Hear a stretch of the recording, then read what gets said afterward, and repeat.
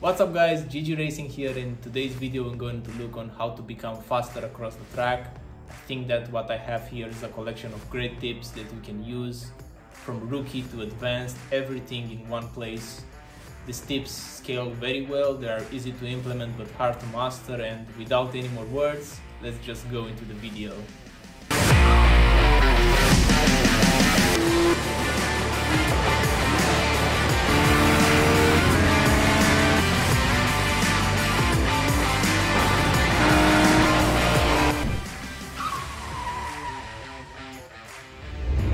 The first thing that we can do in order to gain time is to actually use all the available track. So as you can see here, the car from the left is using all the available track, and in the turning phase it has a complete advantage over the car to the right because the approach is much better, and so the exit will be better as well.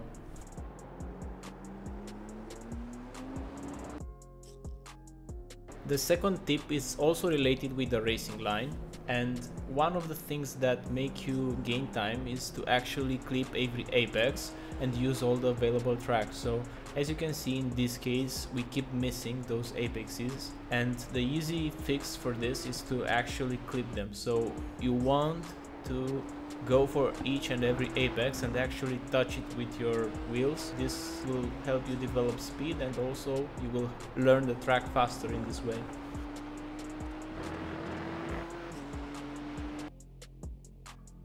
Now let's take a moment and see what's different between the first two clips that I'm gonna play here.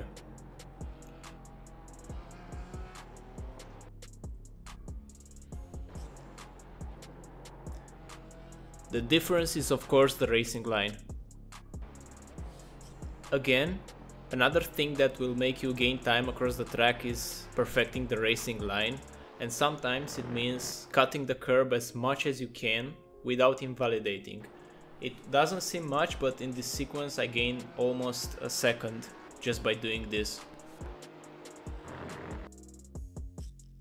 Another good use of the curbs is to help us rotate the car around the corner. So in this case, as you can see, the curb is not completely flat, so we can use it in order to get our car to the corner. So as you can see here, we go for the throttle, we are very aggressive on the throttle, but also we keep hitting the curb, and that makes the car turn.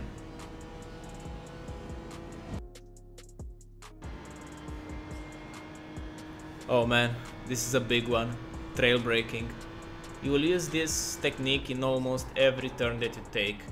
It basically means that while turning you want to have some brake pressure applied. So why do we want to brake in this fashion? The answer is a simple one. When we brake, we transfer the weight from the back wheels to the front wheels. This means that for a fraction of a second, the wheels from the front will have a bit more grip than the wheels from the back, and this means that we can improve our corner taking ability of our car. We can take corner easily and we can be more precise, but we have to keep in mind that while taking the corner we still have to have a bit of brake pressure applied in order for the front wheels to have a bit more grip.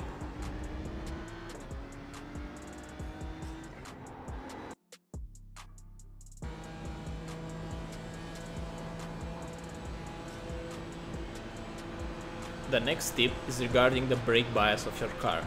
This is a thing that you can change with the settings of your wheel inside the car, so you just have to assign the controls to your wheels or the pad or whatever controls you use, and then you can change it during the race. This is an important thing because it will help you maximize the way that you brake. So for example, you can take some of the turns better because you will have the appropriate brake bias for each turn.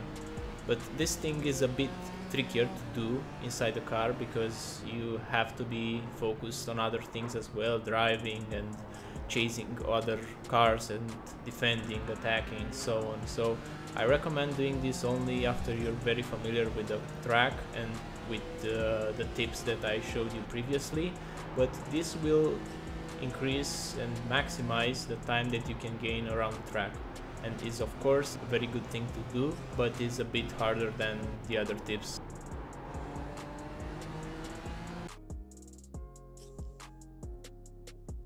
Lowering your fuel will make your car faster and take turns even faster than with a full load of fuel, but there are some changes that you must do to the setup. You must remember the ride height that you had before changing the fuel load.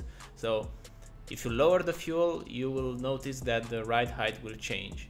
So what you want to do after you lower your fuel level is to change the spring on each wheel in order to have the same ride height that you had before. And this is an easy way to adapt a setup from race to a qualifying, and it works very well.